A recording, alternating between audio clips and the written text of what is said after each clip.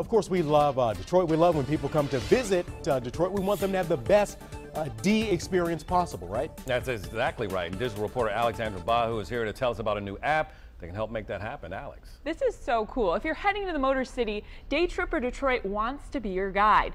The new app was created by Tim Tolbert, a native Michigander. Tim tells me he made the app to give people visiting the city a cool and hip snapshot of Detroit. The free app shows you different neighborhoods, buildings, and architecture within the city.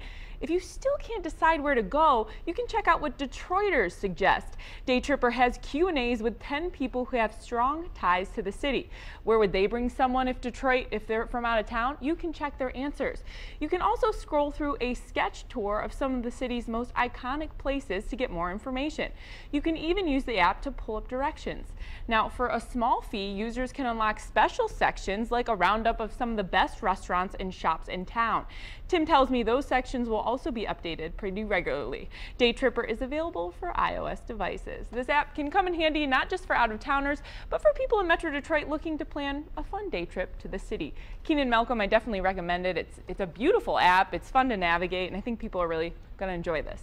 Yeah, I can see this being very useful because a lot of times people don't even visit the attractions in their own city, so this will help us get a better idea of what we have here. And like for the restaurants, sometimes we're all in a rut. We go to the same places, Yeah. so this would sort of expand our horizons a little bit. Definitely. All right, time now is 7.